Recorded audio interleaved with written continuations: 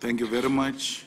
When it comes to motion of no confidence, our approach is going to be a bit different in that we are going to speak to all political parties in Parliament, including the DA and the ANC. It's not some people in the ANC. We are going to write an official communique to the ANC and ask them to agree with us that a motion of no confidence must be passed. I will tell you why. President Ramaphosa has confessed to his caucus, his own faction, that he's got no defense on the money, that the money was illegal, and that he's got no answers, and therefore he must step down. It is alleged that amongst others, it was Zaman Sol, Oscar Mabuyane, Stayelan Daveni, and them, who said to him he must not resign, they will defend him. But the president has made a concession to his faction and to his core that he has got no moral defense to those things. That's why you see the president can answer both to parliamentary questions or to any question. The president has got no reason not to answer because he has not been charged. So he can't say the matter is, when the matter is in court, they say sub judice. He can't say the matter is sub judice. So the president has got no answer, and he has made that concession. And he's held there by a faction that feels, the likes of Lamola and them, that feels that if he leaves, they are going to become a collateral damage, and therefore they will have to live with him. So we are confident that the ANC people will themselves accept that the motion of no confidence must be put on the president if he does not step down. The DA will have to defend the president. The DA will have to vote for violation of all laws of the land. The president has violated all laws of the land, and the president has got no answer even to the DA itself. So, if the DA decides to vote against the motion of no confidence, then the people of South Africa must choose what they want. But we are not going to fold our arms when we see open violation of the laws of the country because we think we won't get sufficient support. History will absolve us. That's why when Mogoeng passes judgment on Zuma Nkandla issue and say Parliament did not play its oversight role, some of us, we don't feel affected because we know he doesn't refer to us. We played our role. The majority voted against us. So we want just not motion of no confidence. That's why we are going through a thorough process to talk to everyone. Then we want a committee, a parliamentary committee, similar to the one we formed on Nkandla. This Nosiviwe, the fact that she's rejecting to form that committee, it's a demonstration that she's defending corruption. South Africa, we had the committee during the investigation of Nkandla. Because some of you forget easily, let's remind you. And the EFF communication, if it exists, it must also help you to go and fetch those videos. It was a parliament committee that went to Nkandla to go and inspect Nkandla. That's when we were shown the fire pool, when the firefighters were holding something that looks like a pipe of a fire extinguisher. They're saying it's a fire pool. It's referring to a pool that was designed like a love or something.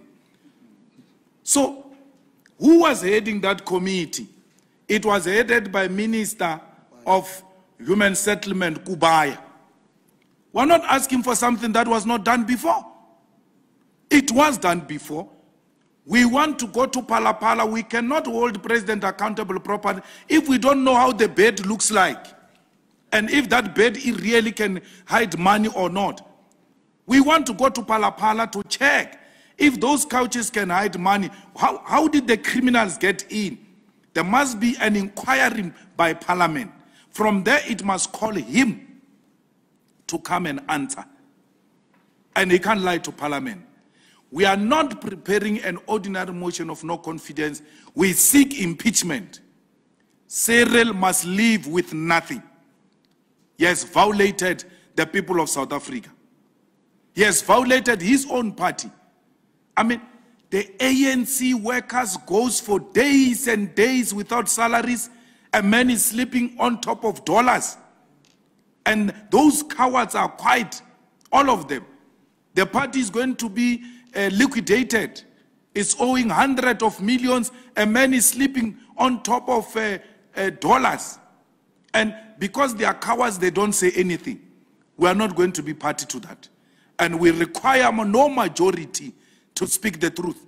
The truth will remain the truth, even if it's spoken by the minority.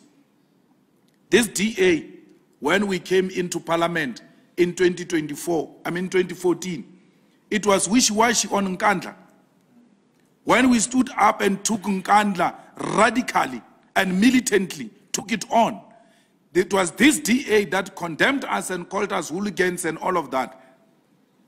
Because they are slow learners, given the fact that their leader is challenged academically. They are slow learners. They came late to the party. Like many of you South Africans, you came late to the party. You went to drink alcohol, you went to churches, you went to funerals, you condemned the EFF and said the EFF was doing the wrong thing by holding a president accountable. What happened? The EFF stood firm because it knew it's telling the truth. And history absolved in our lifetime the EFF because the ANC for the first time in the history of that caucus went to its own caucus in Parliament and took a resolution, which you are not talking about, to vote with the EFF on a motion of no confidence.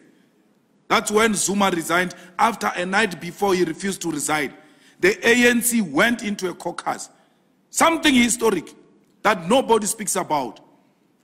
As we celebrate our 9 years, we are the first party that made the ANC to agree with, in the opposition benches, to pass a motion of no confidence on a sitting president. That's when Zuma rushed to call a press conference and resigned.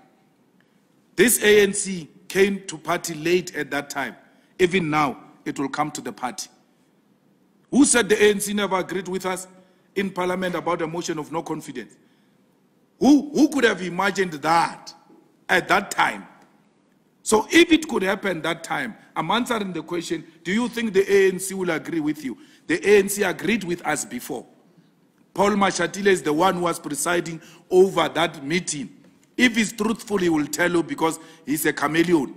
He likes changing and lying in the process. He was chairing that meeting. They came to us and said, guys, withdraw the motion of no confidence. We will put the motion of no confidence. So we said, no, you are going to vote on our motion. They went back to give a report that the EFF is refusing. We have no option but to vote with the EFF. We are going to see the history repeating itself if President Ramaphosa does not resign.